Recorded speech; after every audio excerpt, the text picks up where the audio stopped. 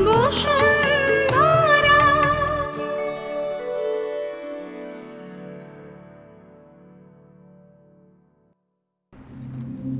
এই শোনো, আমার যেন কেমন একটা সন্দেহ হচ্ছে।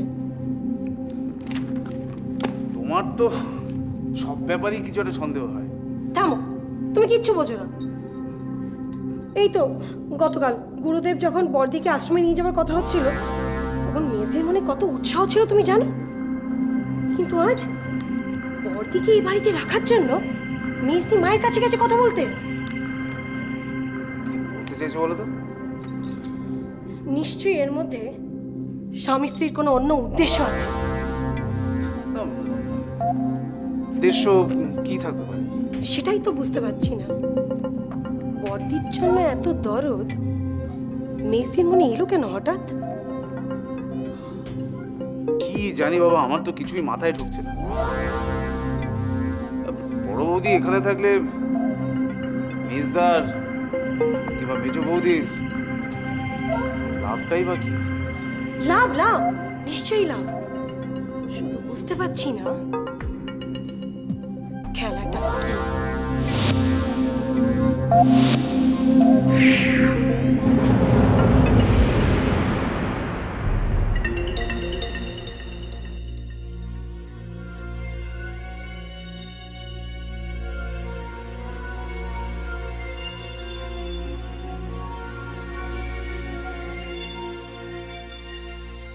কি ব্যাপার বলো তো তোমার?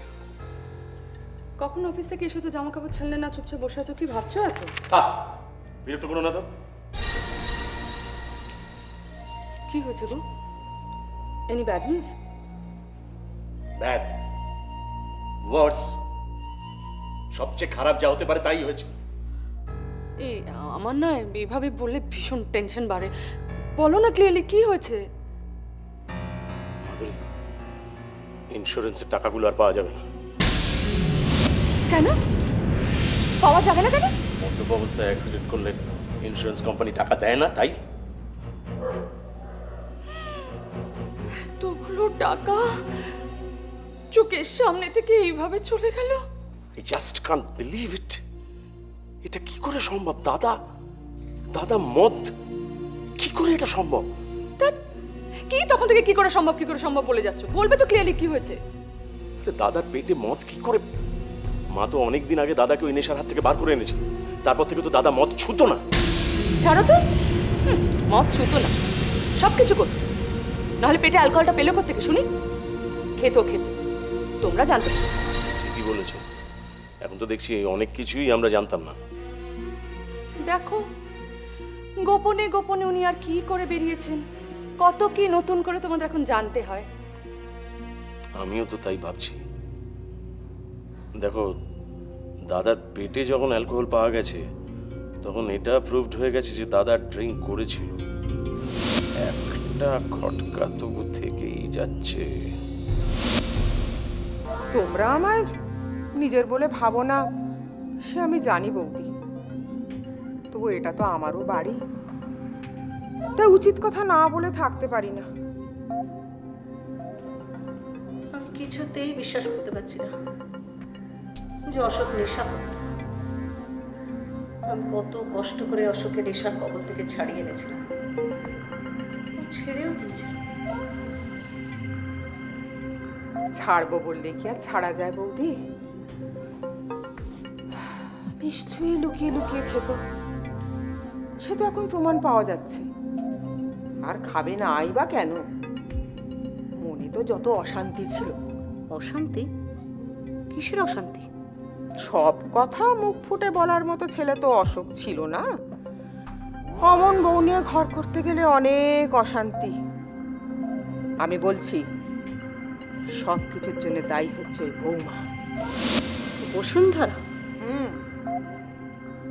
সব কথা তো আমরা জানি না বলো। শোনো বৌদি, ঘরের বউ ঢিঙ্গি হয়ে এদিক সেদিক ঘুরে বেড়াবে, পড়াশুনোর ছলছুতো করে নির্লজ্জের মতন এদিক সেদিক যাবে। কোন পুরুষ মানুষ সহ্য করতে পারে বলো তো? কিন্তু অশোক তো বসুন্ধরার সব ব্যাপারেই সায় দিত। সে আর কি করবে বলো? বাইরের লোক যাতে বুঝতে না পারে সেই জন্য সায় দিত, কিন্তু মনে তোর অনেক চাপ ছিল। আমি বলছি বৌদি, এই সব কিছুর জন্য দায়ী হচ্ছে ওই মেয়েটা। জানি না, হয়তো তাই। মা, এইভাবে বৌদিকে দোষ দেওয়াটা কিন্তু ভীষণ অন্যায় হচ্ছে। আমি কাউকে দোষ দিইনি, আমি তো বলেছি যদি সবচেয়ে বড় ক্ষতিকারক হয়ে থাকে তা আমার হয়েছে। আমি তো বলিনি যে তুমি দোষ দিয়েছো, আমি বলছি কেউ যদি দোষ দিয়ে থাকে তাহলে তুমি সেটা শুনবে না। ওই দেখেছো বৌদি, আমি তোমাকে বলেছিলাম না আমি যত এই বাড়ির ভালো চাই আমার কথা কেউ কানে তুলবে না। তোমাকে আর এ পরিবারের ভালো ভাবতে হবে না পিসি, সেটাই হয়তো বেশি ভালো হবে। আমা তা তাই বললে তাই? তোমার বড় বৌদির নামে বলতে এলে আমি যদি আগে জানতাম আমি অপমানিত হব তাহলে আগ বাড়িয়ে চড় খেতে আসতাম না।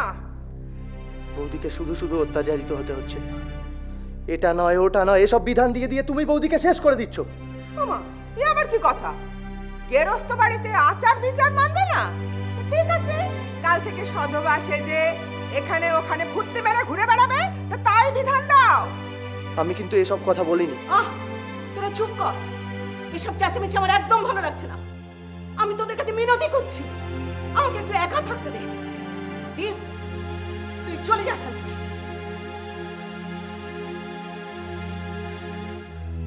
ঠাকুরজি, তুমিও এসো। বলে যার জন্য করি চুরি সেই বলে চোর। পেনাম পেনাম।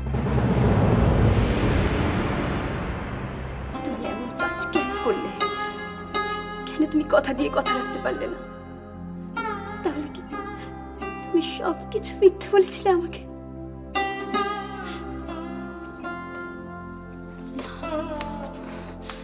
হতে পারে না। আমি তোমাকে সবার চেয়ে বেশি চিনি। আমি জানি তুমি এমন কাজ করতে পারো না।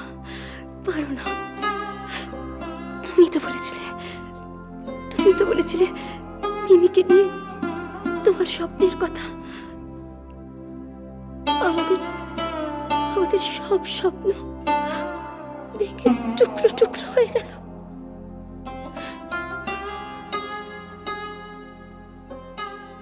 বৌদি,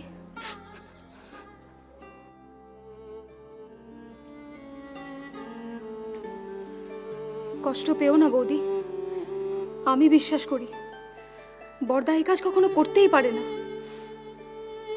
আমিও তাই বিশ্বাস করি ঋতু, কিন্তু এই কথা আর কেউ বিশ্বাস করে না। না করুক, আমি তো বড়দাকে চিনতাম। কথা দিয়ে বড়দা কথা রাখবে না, এ হতে পারে না। আমি আর পারছি না ঋতু, আমি আর পারছি না। মনে জোর রাখো বৌদি, সব ঠিক হয়ে যাবে। আমি নিজের উপর সমস্ত বিশ্বাস হারিয়ে ফেলেছি ঋতু। আমার মনে যত জোর সে তো ওরই দেওয়া। ও নেই, আমি আর কিসের জোরে বাঁচবো? কেন? মিমি আছে না? তোমাকে মিমির জন্য বাঁচতে হবে, মন শক্ত করে বাঁচতে হবে বৌদি।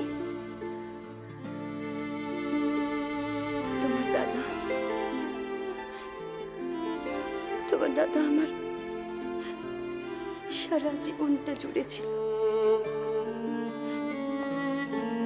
ও নেই, আমি বিশ্বাস করতে পারি না ঋতু। আমাদের সকলের মনের মধ্যে দাদা আছে আর চিরকাল থাকবে। ঋতু, একটা কথা আমায় সত্যি করে বলবে? বলো। এই যে সবাই বলছে আমারই অমঙ্গলে নাকি তোমার দাদা চলে গেল, তুমিও একথা বিশ্বাস করো। তুমি কি পাগল হলে বৌদি? এসব কথায় তুমি কান দিচ্ছ? এসব ভুল, সব ভুল। আমি জানি না, আমি জানি না ঋতু, আমার আমার ভীষণ ভয় করছে, ভীষণ ভয় করছে ঋতু।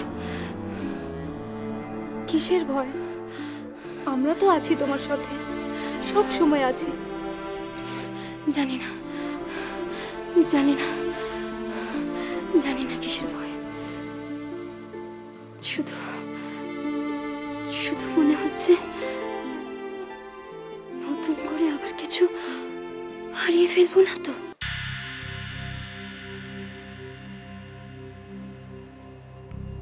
মা, আমি আমার জীবনের সবচেয়ে বড় দায়িত্বটা আজ পালন করতে যাচ্ছি। এই সেন অ্যান্ড সেন কোম্পানিতে দাদার ছেড়ে যাওয়া দায়িত্ব আজ থেকে আমি পালন করব। তুমি আমাকে আশীর্বাদ করো মা। আমার বিশ্বাস তুই ঠিক পারবি। অশোক আমার বুকখানা যতখানি ফাঁকা করে গেছে সেটা আর কোনোদিন ভরাট হবে না জানি। তবু তুই যে আজ নিজে থেকে দায়িত্ব নিলি বাবা, এর জন্য আমি দারুণ খুশি।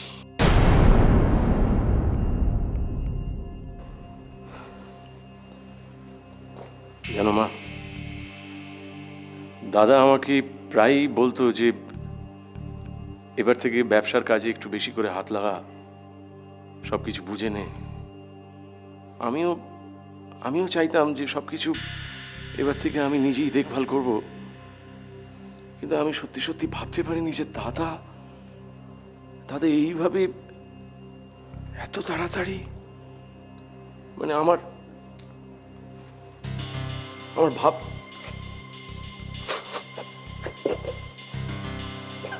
দাদা, ভেঙে পড়িস না, তুই এখন বাড়ির বড়, তোকে শক্ত হাতে হাল ধরতে হবে বাবা। শুধু ব্যবসার নয়, সংসারের এখন সব দায়িত্ব তোর। তুমি নিশ্চিন্তে থাকো মা, আজ থেকে এই সংসারের সমস্ত দায় দায়িত্ব আমি নিজে পালন করব।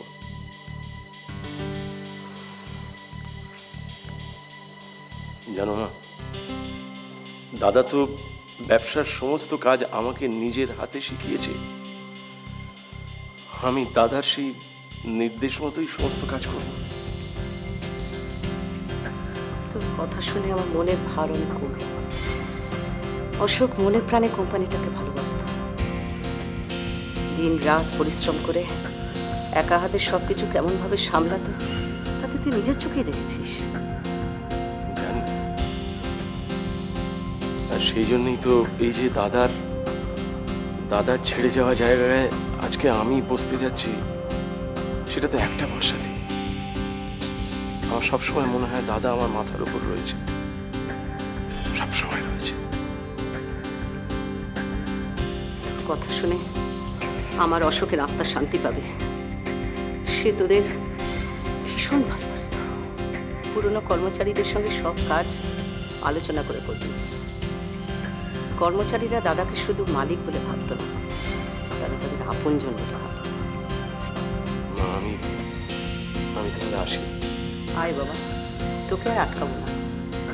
ঠাকুর তোর মঙ্গল করে।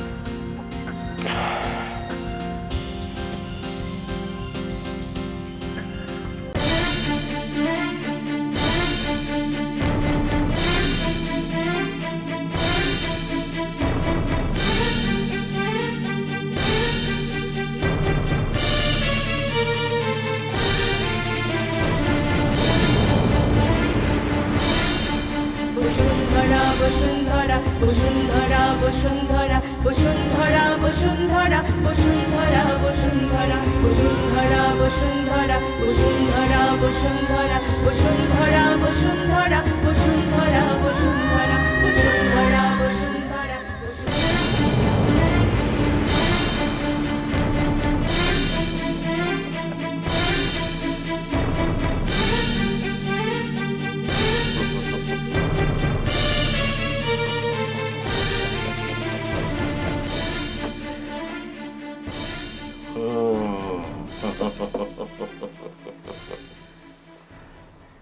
At last. At last, my dearest brother. At last.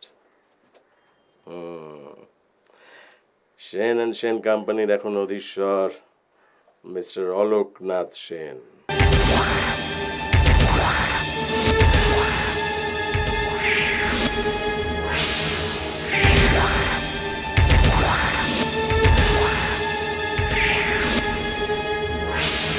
খেলা ঘুরে গেছে।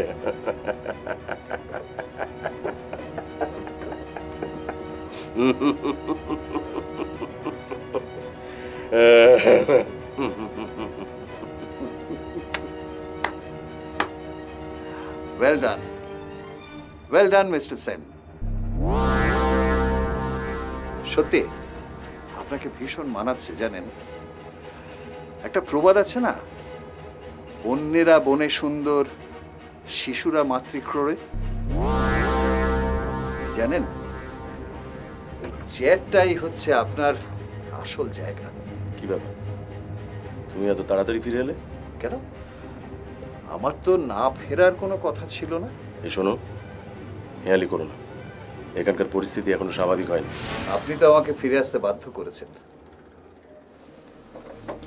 আমি নিশ্চয়ই আপনার আমাকে ফোন করার কথা ছিল, সেটা তো করেননি। বরঞ্চ উল্টে আমি যখন আপনাকে ফোন করেছি আপনি আমার ফোন রিসিভ করেননি। এই শোনো, একদম বাজে কথা বলবে না। এত অধৈর্য হচ্ছে কেন? আমি তো বলেছি তোমার শেয়ার তুমি পাবে। শেয়ার যে আমি পাবো সেটা আমি জানি মিস্টার সেন। প্রশ্নটা হচ্ছে শুধু কবে। শোনো, তোমার এখন এখান থেকে চলে যাওয়াই ভালো। হ্যাঁ, চলে আমি যাবই মিস্টার সেন। আমারও অনেক কাজ আছে। শুধু একটু তাড়া দিয়ে গেলাম আর মনে করিয়ে দিয়ে গেলাম। আসলে এরপর তো আপনি খুব ব্যস্ত হয়ে পড়বেন, আপনার উপরে অনেক দায়িত্ব বর্তাবে। এই ছোট মানুষটার কথা আপনার মনে থাকবে তো? বাজে কথা বলছো কেন? আমি তো বলেছি আমার মনে থাকবে। যাও তুমি এখন এখান থেকে, যাও যাও, চলে যাও। ঠিক আছে, যাচ্ছি। তবে একটা কথা, একটু তাড়াতাড়ি করবেন। আমার ধৈর্যটা আবার একটু কম। আসি।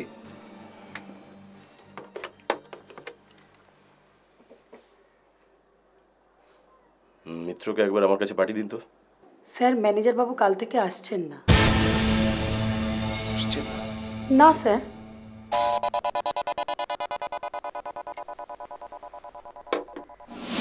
আসছে না?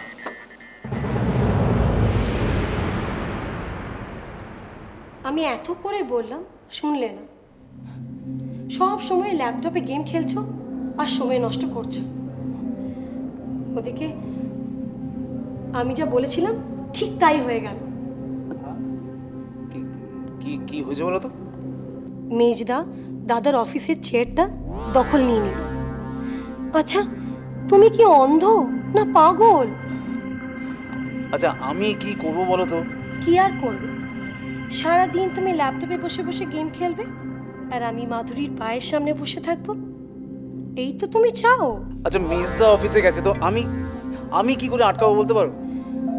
মেজো ভাই যদি বড় ভাইয়ের চেয়ারে বসতে পারে, তাহলে সেজো ভাই কেন মেজো ভাইয়ের চেয়ারে বসতে পারে না? তুমি মায়ের সাথে কথা বলো, অফিসে যাও, নিজের দখল নাও। ঠিক ঠিক বলেছো তুমি।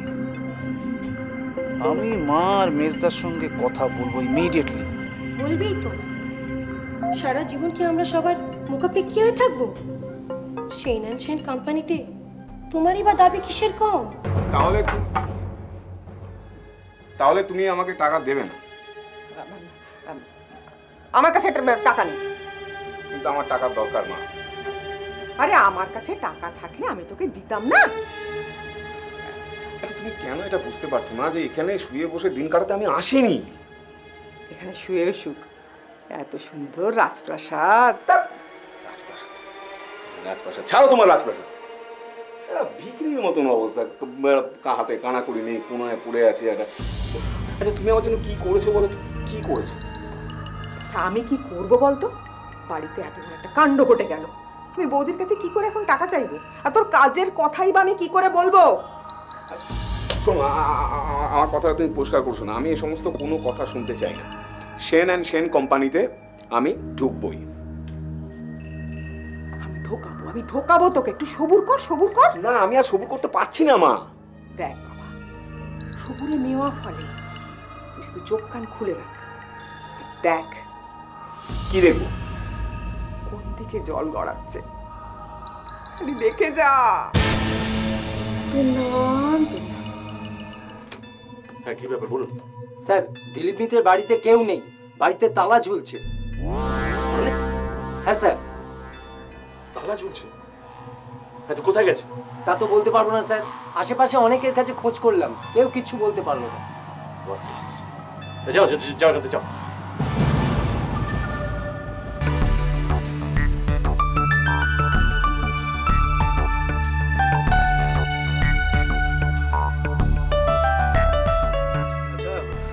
ঋতু আছে?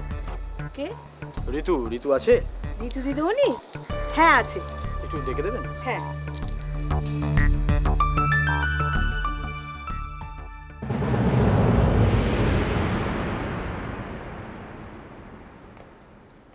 কি ব্যাপার, কাকে চাই? আমি একটু ঋতুর সঙ্গে দেখা করতে চাই। ঋতু? কেন? আমি ঋতুর বন্ধু। বন্ধু?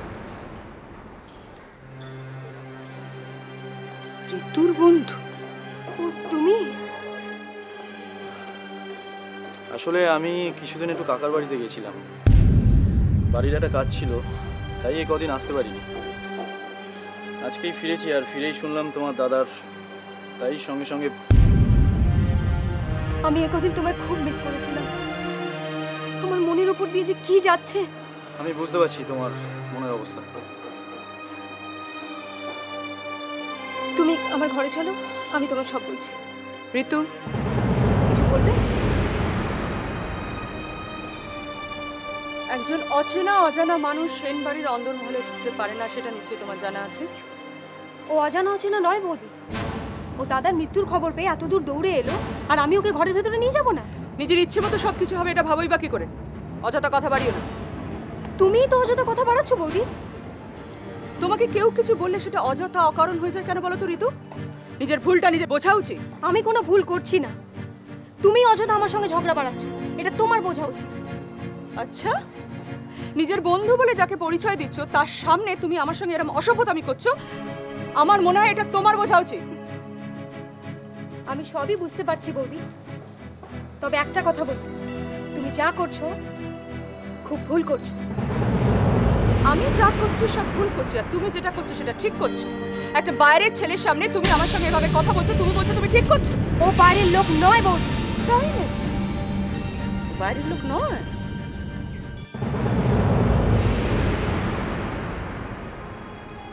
আই এম সরি ঋতু, এখনো পর্যন্ত ও বাইরের।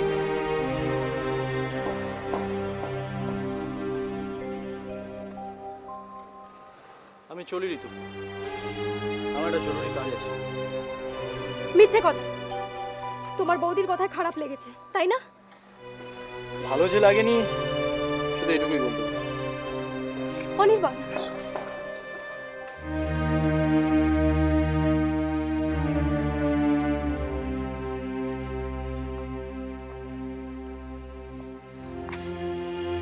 কেঁদো না ঋতু, অনির্বাণ খুব ভালো ছেলে, ও নিশ্চয়ই সবকিছু বুঝবে।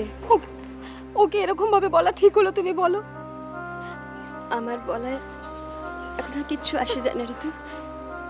আমার খুব খারাপ লেগেছে বৌদি, সম্ভব হলে না আমিও বাড়ি ছেড়ে চলে যেতাম। না ঋতু, এরকম বলতে নেই, মানুষকে অনেক কিছু সহ্য করতে হয়। আর তাছাড়া তুমি কষ্ট পাচ্ছ কেন? অনির্বাণ তো খুব ভালো ছেলে, তুমি দেখো সব কিছু ঠিক হয়ে যাবে, সব কিছু।